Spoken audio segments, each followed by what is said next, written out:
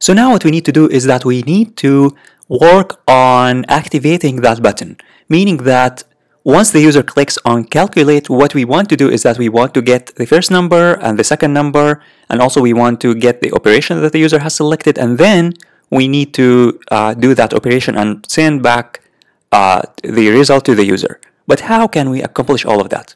Well, let's break all of this down into just small chunks so that we can work on that better and you can understand that better. So let's start with getting data from this form.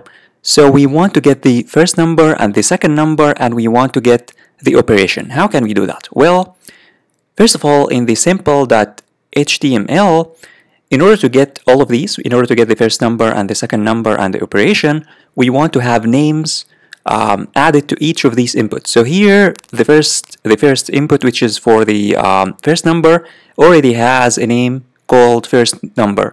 And for the input, we already have a name, second number for that input. But for the operation, we need to add a name. So here, in the select tag, you need to add an attribute name, and then you need to name it something meaningful. Let's name it operation.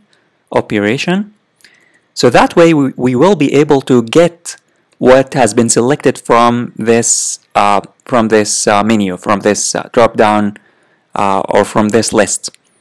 So now we have the names available.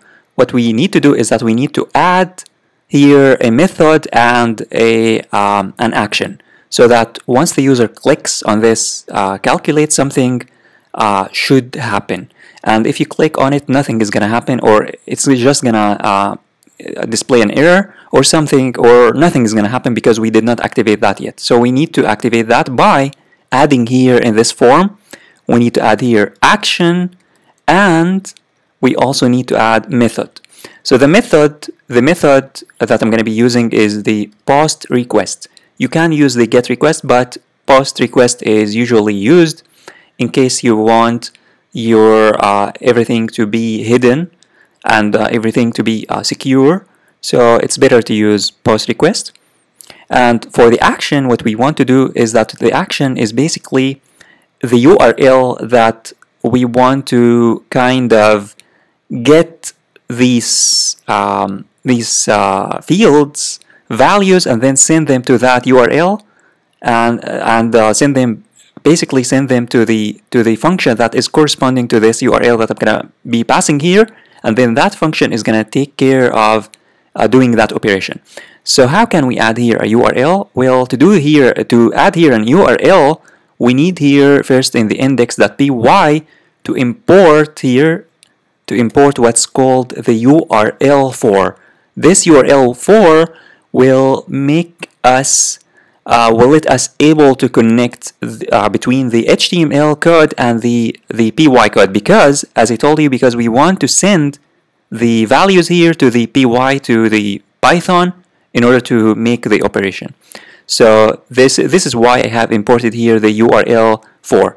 And here now in the action we need to use it. So here I'm going to say double curly braces, and then I'm going to say URL_4. This is going to let us use this function. And then this function is basically going to take the name of the function that you want to execute. So for now we don't have any function here that we want to execute, so we need here to create a function. So I'm going to say here @ and then app and then root, and then I'm going to say here / calculate.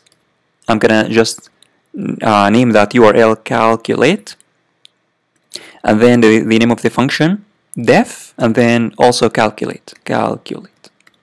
And then all of what I'm gonna do is that I'm gonna just here say return, and then return nothing. We just don't want to do anything here for now. I'm just gonna say calculate function just for now, just to make everything, as I told you, I just wanted to break everything down. So now we need here to pass the name of the function that we want to execute once the user clicks on this button. So the function that you want to execute is this calculate. So I'm going to say here calculate. Now if you save and head on over to the browser and refresh. Let me refresh, and then let me click on calculate without even passing any numbers here, or without inserting any numbers here. Let me click on calculate and show you what's going to happen. So if you click on calculate, what's going to happen is that here it's going to say method not allowed. But it worked. It worked because, as you can see now, the URL is here, says here calculate, and it took us to a new page. But since we did not I did not complete the function, I did not complete everything, it's gonna send us here an error message. But now we know how to make a connection between the HTML code and the PY code.